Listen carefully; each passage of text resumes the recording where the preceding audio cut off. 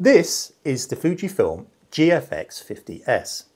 It's 7 years old, it's pretty slow, it doesn't do 4K video, and it's heavy. It's really heavy. Compared to even DSLR cameras from a few years ago, perhaps the D4, D3, it feels heavier in the hand. The lenses are bigger.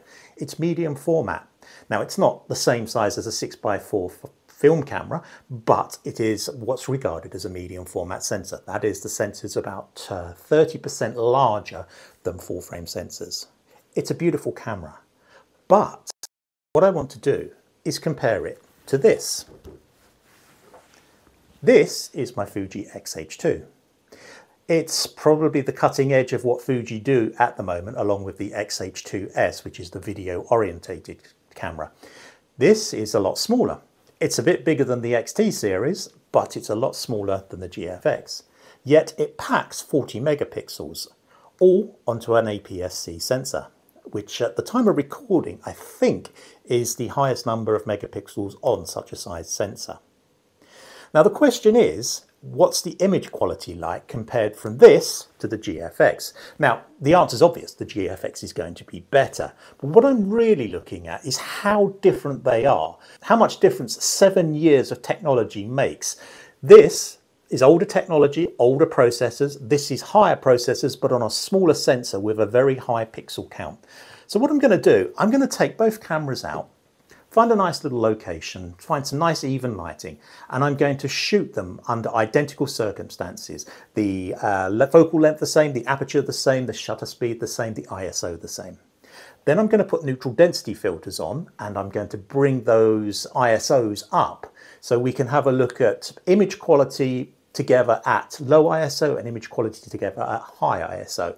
I'm going to bring them back here a little bit later, put them into Lightroom, and where I think we're going to see the big difference, and where 7 years old and a bigger sensor is actually going to be much superior, is when we start to manipulate those images.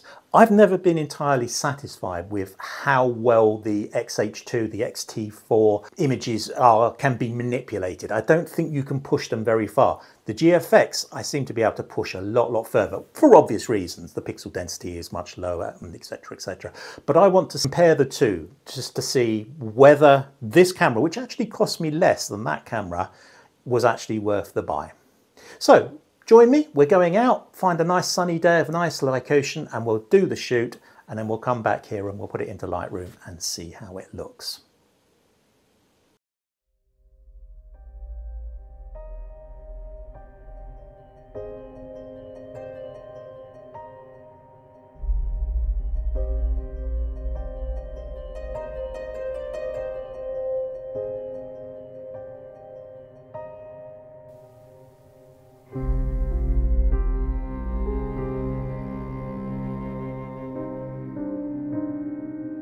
So you join me in my car, as you can see.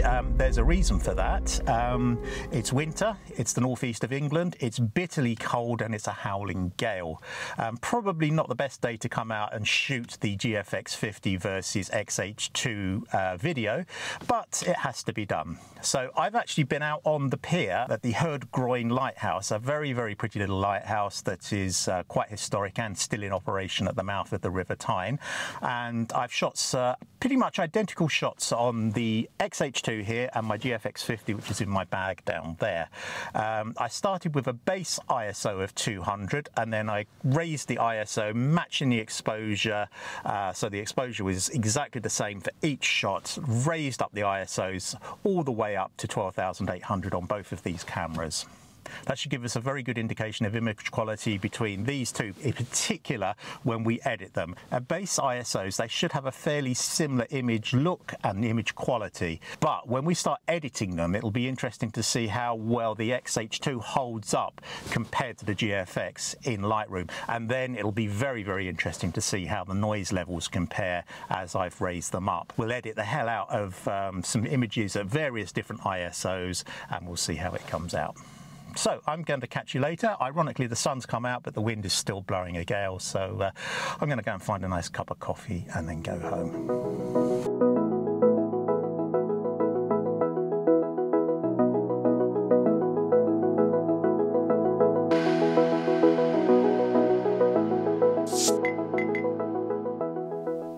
So welcome back. I'm in my studio. I'm refreshed. It's a couple of days later. I've warmed up just about since shooting these images over at Herdgroin Lighthouse. I've got them in Lightroom. The image you see on the screen now is a 5-image HDR shot that I've put together from the GFX50 files and obviously edited them as well. And I think that's come out really, really nice. I'll put the final image up at the end of the video so you can have a look at just how good GFX50 is. Anyway, the images are in. I've got them in Lightroom. The images color-coded green are for the X-H2. The images color-coded for red are the GFX50. And what we're going to do is we're going to look at them at the base ISO with no adjustments, and then we'll go all the way through up to 12,800 with no adjustments, just to compare them for image quality, sharpness, dynamic range, that sort of thing. And they should be broadly similar at base ISO. We'll look at them at 12,800 as well. You'll start to see some differences. And then what we'll do is we will edit the base ISO GFX50 file to make it look a really striking image, perhaps a little bit like this. And from that striking image, we will copy the developed presets and paste them to all of the images. So we're editing really quite hard on the GFX and the X-H2 images, and we will compare them all the way up to 12,800 and just see how well those images hold up. I mean, there's going to be an obvious winner, and that's going to be the GFX50, but it's going to be interesting to see how the X-H2's 7 years advance in technology on a smaller sensor compares with the older, bigger, medium format sensor. So let's get into it. I'm going to get into Lightroom now, and I will see you in a moment. So as you can see, I have them in Lightroom. The upper ones in the green are the X-H2 images, and the lower ones in the red are the GFX images. From left to right, we've got ISO 200, 400, 800, 1600, 3200, 6400, and 12,800. And if I slowly click through these images, you have a little look at the histogram on the top right-hand side of the image. You'll see that the exposures are pretty much the same. There's just some slight variations as the light moved. They'll go down to the GFX. You can see from the histogram there is definitely already a little bit of extra dynamic range in that GFX. That's to be expected. So broadly similar images, and let's start off by having a look at the GFX images. We're going to look at it like this, and we're going to zoom in at 100% here. At 200 ISO rather, you can see there's no noise, there's lots of definition in the image. It's a really nice image, very clean image. We scroll around over the sky there, that looks pretty good. And if we go to the X-H2 image, same type, we'll just zoom back out, a little bit darker, little less dynamic range, but obviously still very clean, nice colours, good definition, nice and sharp. You can see, just about seeing the writing up here, that it's very, very clear at 100%. And if I do the same here, it's also very clear at 100%. So let's just go through the rest of the GFX images. So this is at 200, the base ISO that we were using. As I mentioned before, the base ISOs of both cameras are slightly different. So I went for a 200 base ISO, which I think works fine. If we go up to 400, still very, very clean on the GFX files. No noise at all. Very, very nice looking image. Lots of definition and tonal range and dynamic range in it. We come through to 800, a little bit of noise creeping into the image. Now if I bring this up to 200%, you can see just a slight bit of noise at 200%, but nothing really to concern about at 800 ISO. Let's take that back down to 100% view, like that. And we'll go over to 1600. Again, you can see there's hardly any change in the image quality. Just maybe, if I'm a little bit picky, just a little bit of noise creeping into the sky and the shadow areas at 1600 on the GFX50. And now we're through to 3200. Again, hardly any noise, certainly not noticeable. Looking a really, really clean image at 3200 with no adjustments to it. 6400, again, you can hardly see any noise. Slight color shifts and slight contrast shifts to be expected as you increase the ISO, but really nothing to write home. That's quite a remarkable image at 6400 ISO. And finally, we'll go to 12,800, and there is some noise, but again, it's very, very minor. You can see a little bit more here over in the shadow areas. There's definitely some noise, but it's quite remarkable for 12,800. So we'll do the same with the X-H2 images. Let's go over to the 200 ISO X-H2 image. It's a little bit darker, although the exposures were identical. As you can see, very clean, no problems at all on that one. So we'll go up to 400 ISO. So if that to kick in, yep, that's good.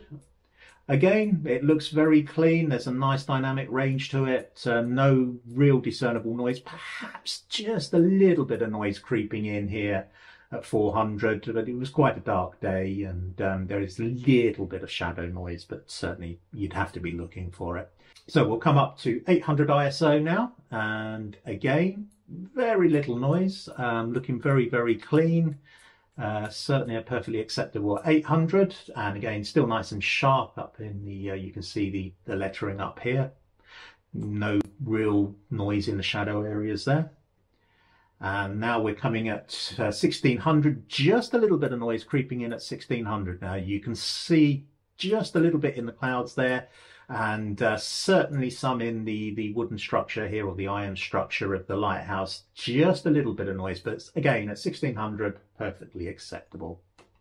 3200, definite noise now, but again usable, I think. Certainly it's not a distracting type of noise.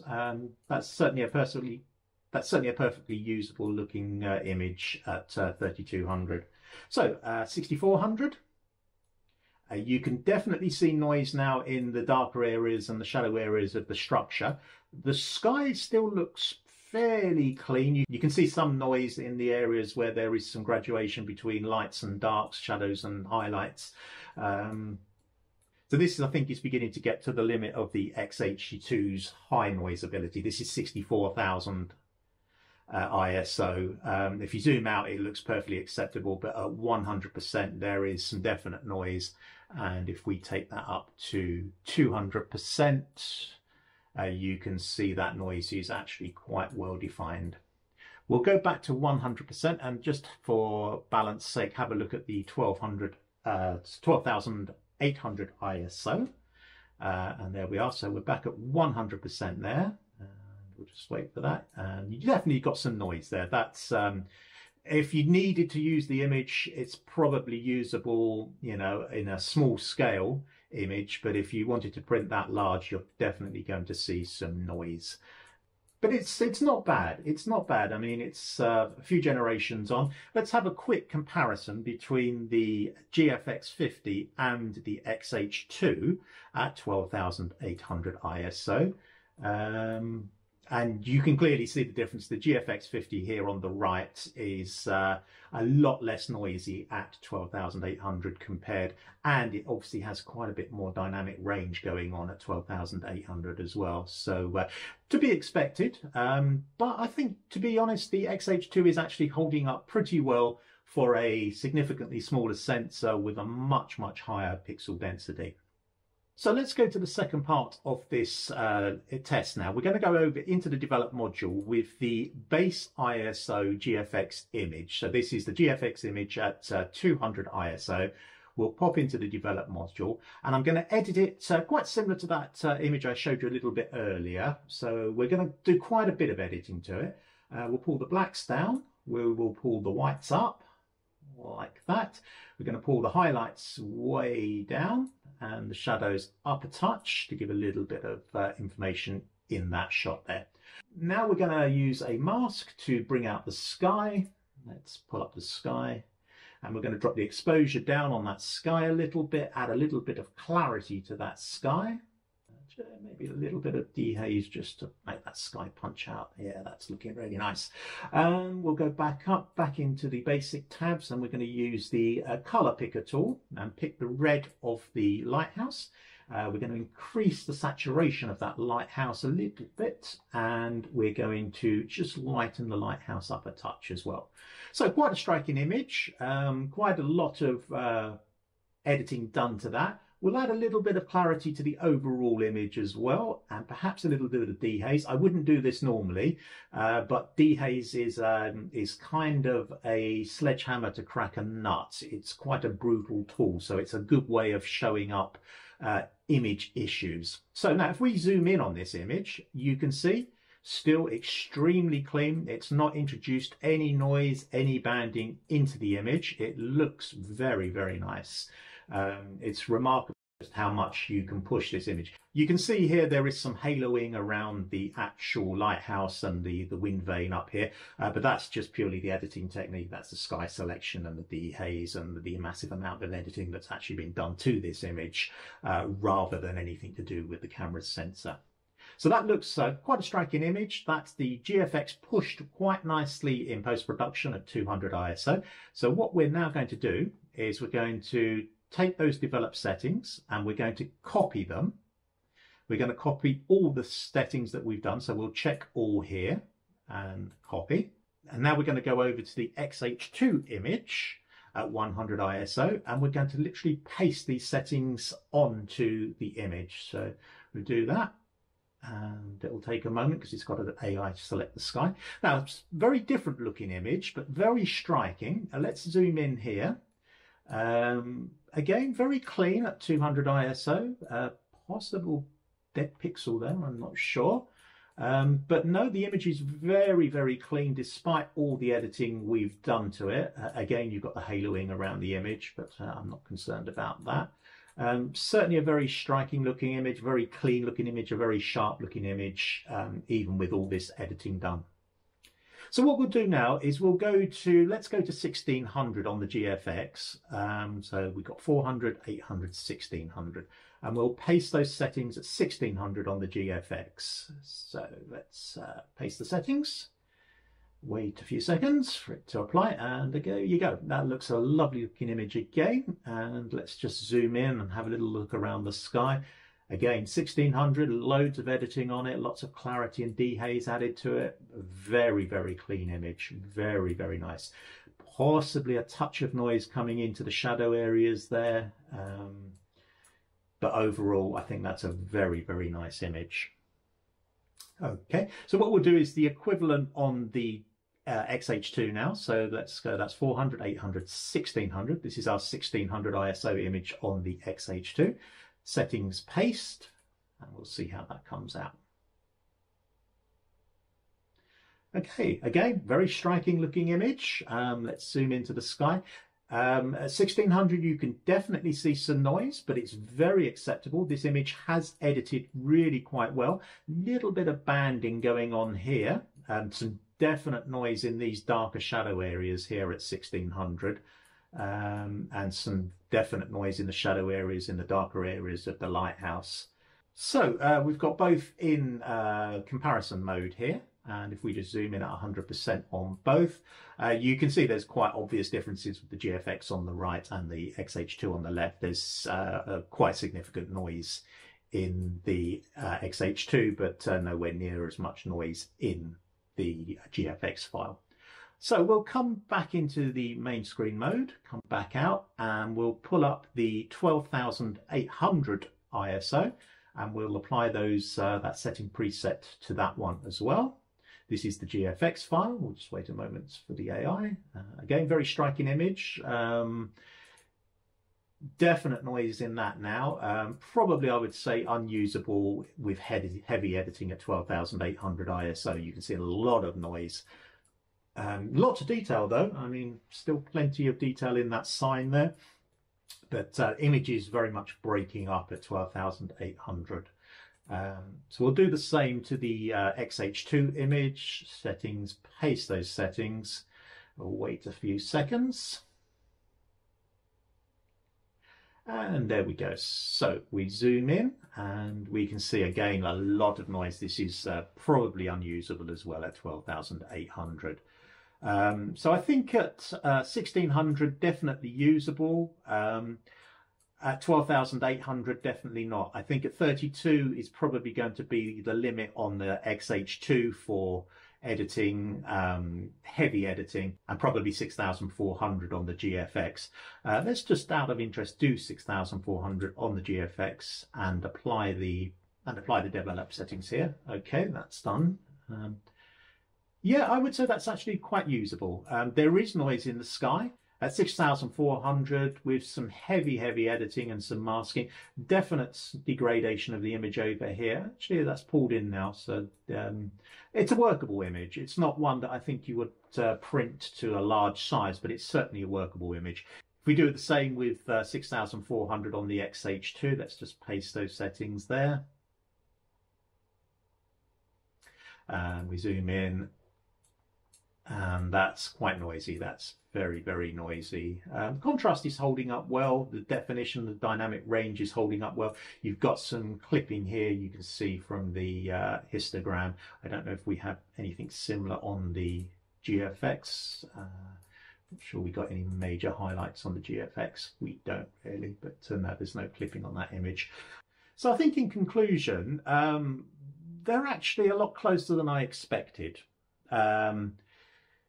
The GFX will hold up heavy editing until 6,400. The X-H2 will hold up heavy editing to around about 3,200. At 1,600, both will edit really well. So I think that's quite a surprising result. The dynamic range on both cameras seems fairly close. Obviously, it starts to pull away a little bit on the GFX at higher ISOs. Image quality and sharpness, again, very similar. It's only really when you start to edit heavily that you really notice those the power of those bigger pixels in the GFX. But overall, a very good result, I think, for the X-H2. It shows it's an extremely good camera for an APS-C camera with 40 megapixels. Certainly workable up to 6,400 with minimal editing and up to 3,200 with heavy editing. So I hope you've enjoyed the video. If you've got any questions about GFX50 or the X-H2 or Fujifilm in general or photography in general, please, give me a comment below and ask me the questions. I'm quite happy to answer them, and I'll see you in the next one.